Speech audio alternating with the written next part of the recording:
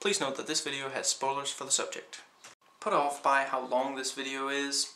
Don't worry, I tend to jam-pack my videos with as much content, as many details as I possibly can, and I try to talk pretty fast, so while the video is a bit on the long side, I don't repeat myself, and I get into a lot of details about the subject that, pretty much anything that I feel I can comment on and that I think you might find interesting. White and the Huntsman, movie thoughts.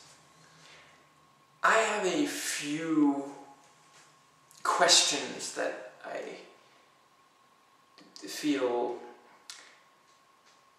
I have to get this out there. So did Queen Raven and Princess Snow White basically share a lesbian kiss? I mean, okay, she was pretending to be William, but still, that was basically, okay, I guess she swings both ways. And that time when, yeah, I'm sorry, this is going to start out sexual, just, yeah, if that's not, just turn off the video now then. But, yeah. When Raven says to Snow White, he didn't even have the strength to raise his sword, was she saying, yo, daddy was impotent on our wedding night? I don't know, maybe it's just my mind that's going weird places. It's a Charlize Theron movie, and she's really hot, and naked, very naked. You can hardly blame me. I liked that when she was, when Raven was very weak, we saw it as, she basically looked anorexic. I like that it used that to sort of say, that was how depicted she is weakened, because, okay, at that point, at that stage, it is very much, it's hard to not be, repulsed by it. You can see bone and everything. But yeah, in a lot of movies, a lot of, the conventional image of beauty tends to be these extremely skinny women. Yeah. I quite liked that it,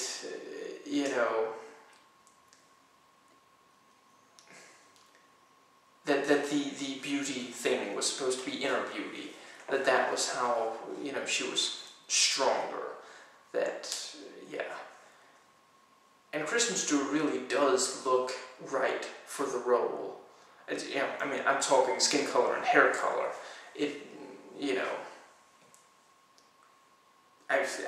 Honestly, I am one of the people who find her attractive, but obviously Charlize Theron is more attractive, but yeah, I think it worked well with, this thematic of, a good heart is stronger than, yeah. Now,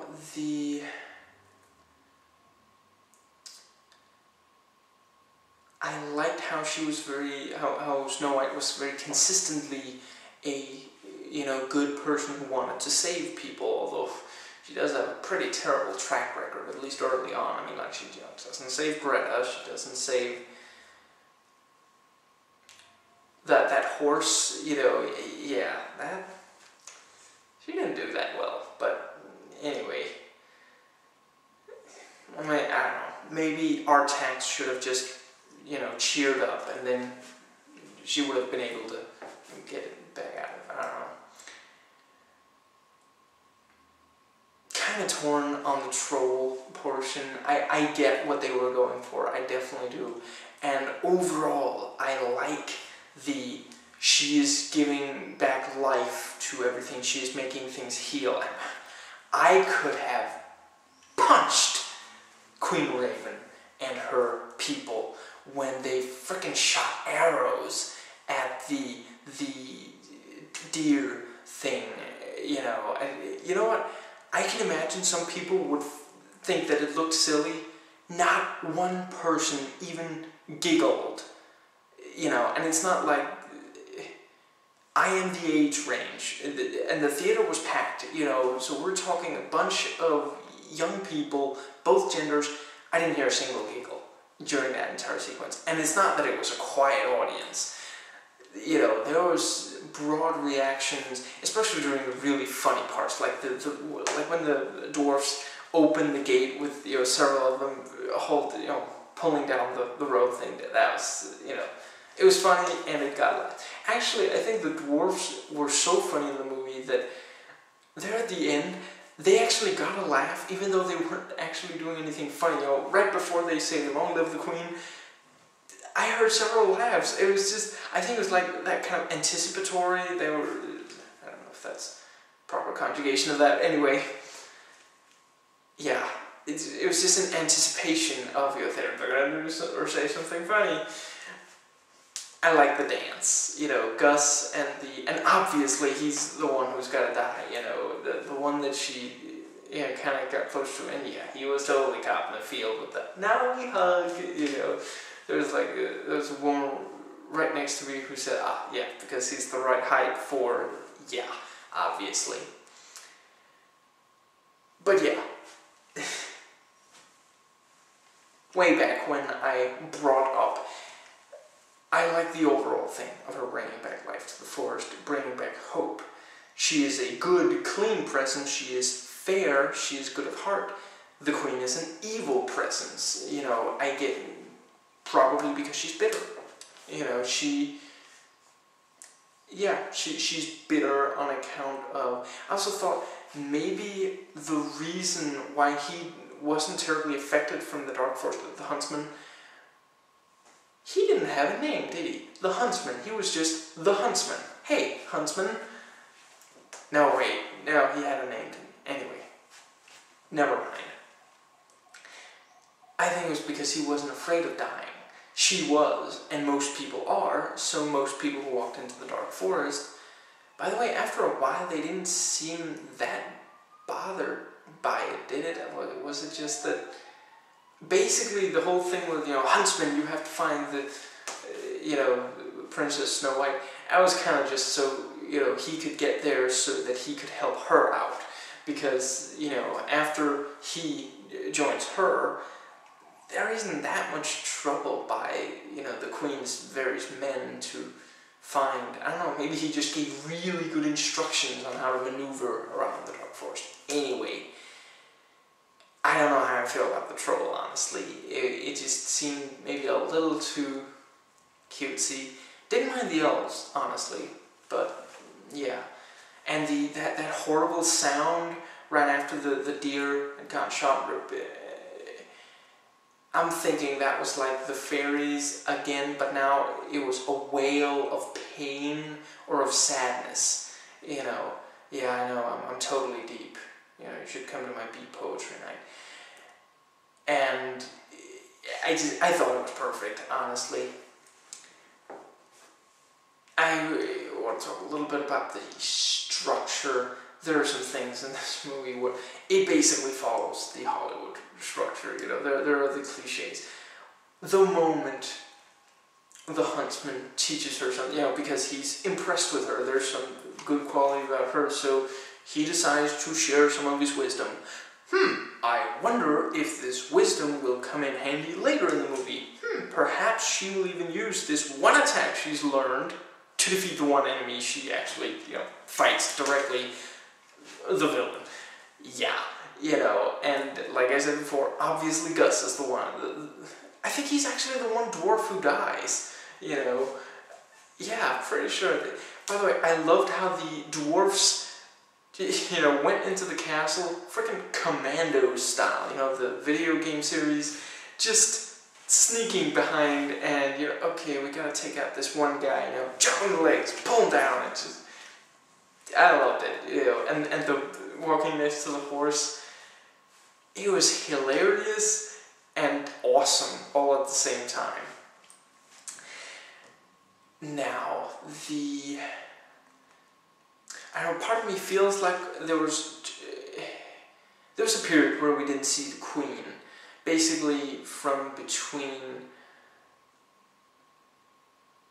you know, yeah, basically soon after, you know, we see her sitting there right before she asks for the heart of Snow White. You know, she's sitting there with those, you know, very non-flattering nail extensions from the Middle Ages, and, you know, eating, I don't know, animal guts, something, and,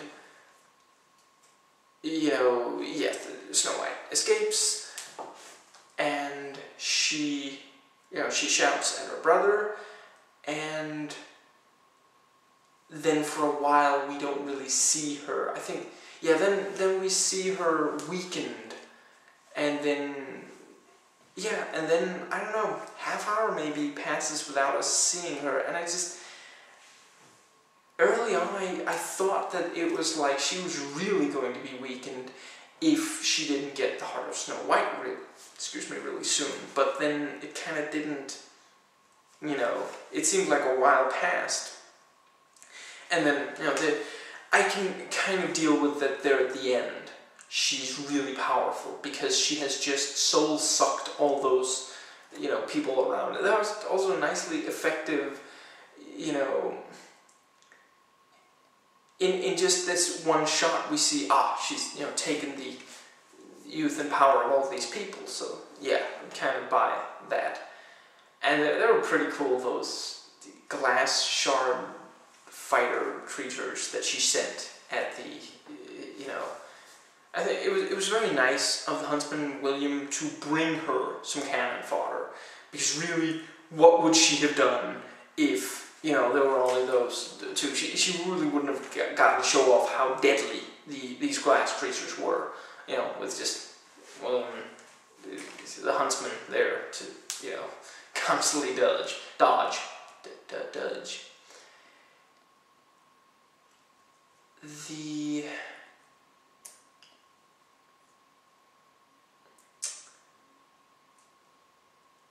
I was slightly unclear on, why did the kiss work? You know, at first, immediately you have the William kiss, which I personally just think he just wants to get a little action before it's technically pedophilia. You know, there were probably laws against that even back then. But then, you know, she doesn't wake up from that, and Huntsman, you know, is like, and I love that scene because it could so easily be horrible.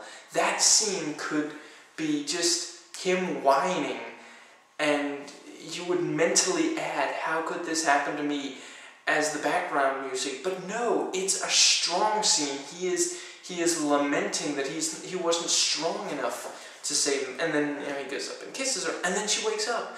And I can't quite figure out exactly what is, I don't know, is it that she has inspired him to try to be better, and knowing that, you know, like, heart, again, you know, brings her back to life, because, I don't know. I felt like the thing about how, you know, I don't even remember his name, but Raven's brother having been the one who killed Huntsman's wife, and then him getting, you know, payback for that, I felt like that was a little, I don't know, under-established. You know, it just didn't, I don't mind payback stories. I just felt like it is suddenly, you know, oh, by the way, I killed your wife, you killed my wife, I killed your wife, you must die, I'm dead. It's just, yeah, okay, you know, he just finds out 5 minutes before, we didn't even really know. I don't know, it's not even like he was like this mass murdering psychopath, or this, you know, serial rapist or something. It came out of nowhere, and, yeah, I don't know, it's maybe like halfway through the script writing process, they realized, oh, by the way, maybe we should like give him some resolution to the whole dead wife thing, and, you know, make a meaningful death out of the Raven brother character, and then they added that in, and forgot to drop hints earlier on. I don't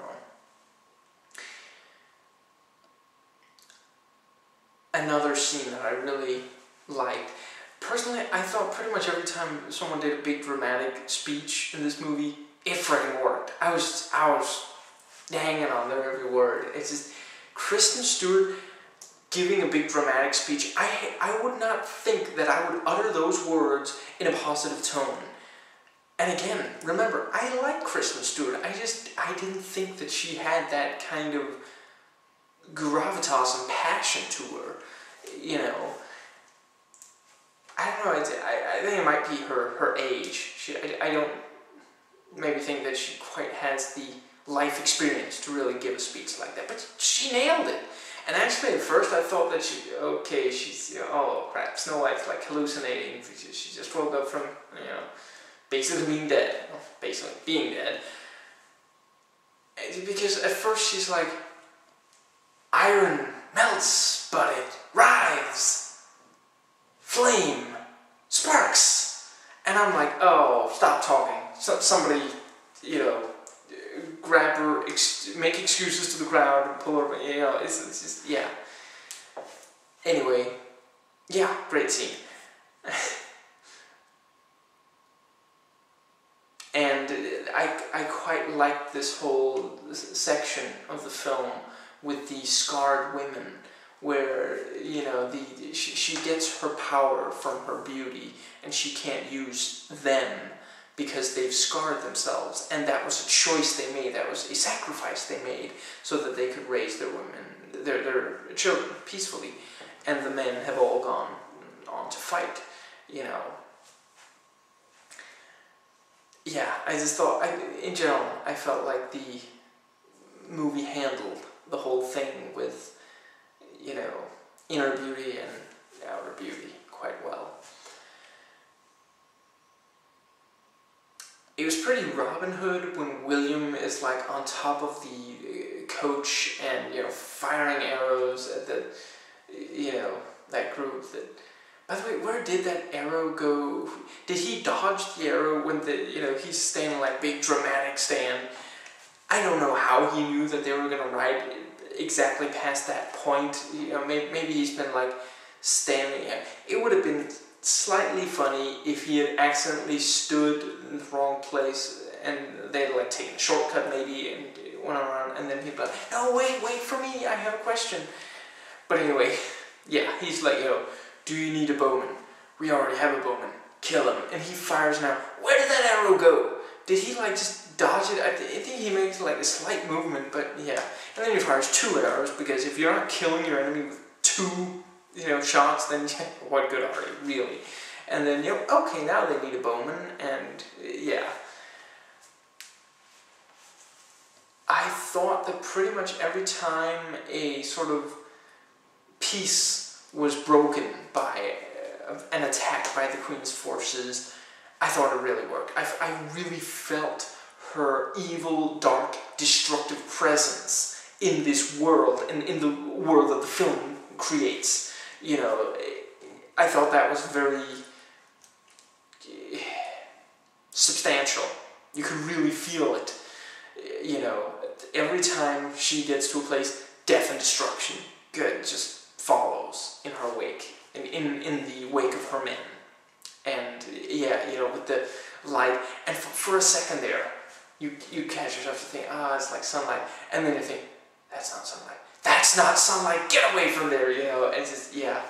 And again, like I said, the deer with the horns thing, and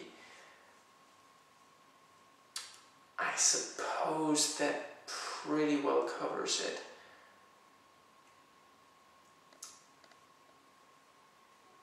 Yeah, but fantastic film. If there's anything that I didn't bring up here that, you want to discuss. Please rate and comment, and hey, if you like this video, that subscribe button's just waiting for you to click it.